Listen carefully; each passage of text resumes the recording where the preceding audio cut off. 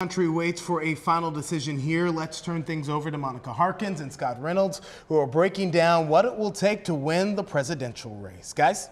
Yeah, Gillen Fallon, 270 Electoral College votes. That is the number. But Scott, a reminder for folks at home, it's really coming down to an interesting number of states because not all states are equal. Well, they're very different because of this Electoral College number. So that popular vote, it doesn't matter who wins that. Each candidate would like to win that and the biggest number of Electoral College votes. Its population, like California, for instance, has 54. It's the most populous state.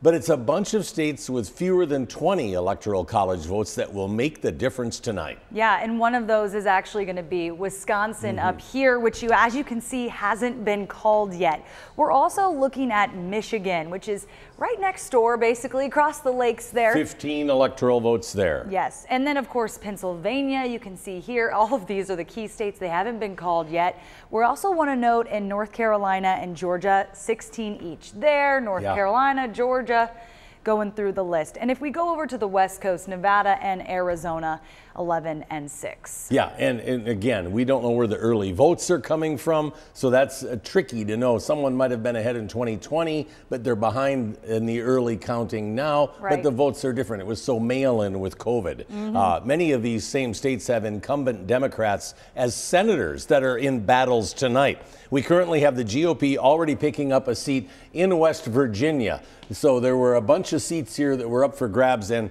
the Democrats were defending 23 of them. So they pick up that seat in West Virginia. Jim Justice, the governor, takes over for the retiring Democrat Joe Manchin. And in Montana, Tim Sheehy had a strong lead in the polls. Those numbers aren't in yet, but over the Democrat incumbent, John Tester. So we're waiting for that. And maybe close in Wisconsin and Michigan, though the Democrats have early leads there. Fairly close in Ohio as well, with Sherrod Brown going up against Bernie Moreno. So Arizona and Nevada, too, have races that were within the margin of error in some polls. And if you notice, we've said similar states over and over again, but that just shows how much those voters in the states are really not following party lines when it comes to candidates. They might be choosing differently for a senator versus the president. Yeah, and we're seeing that a lot. And of course, over in the House, you know, it takes 218 to gain control of the House. Republicans currently have a slim margin there. Yes, we'll clear the screen for you guys, but what we're looking at is really filling this 218. We have 241 that haven't been called yet, and this is updating live for you guys.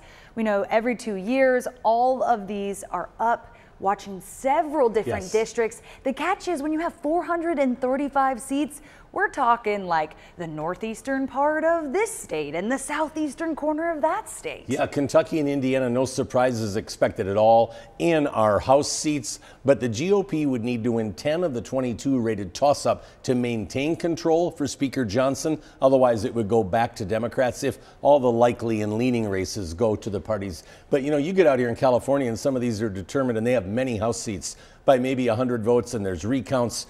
We might not know the House until way after the president even. Oh yeah, and like you said, it comes down to hundreds, tens of votes, and those really could take days to certify. Another one we're watching, of course, over in Iowa. I know we saw one in Maine that could be interesting. A couple different states that really could flip and change the game here. Yeah, so that House is really a big deal because the president, whoever it is, would love to have control of at least one chamber. If not both. Can be a double-edged sword, of course, if you don't pass what you want to pass when you have all three in your party's favor. But we'll keep an eye on it, guys. Back to you.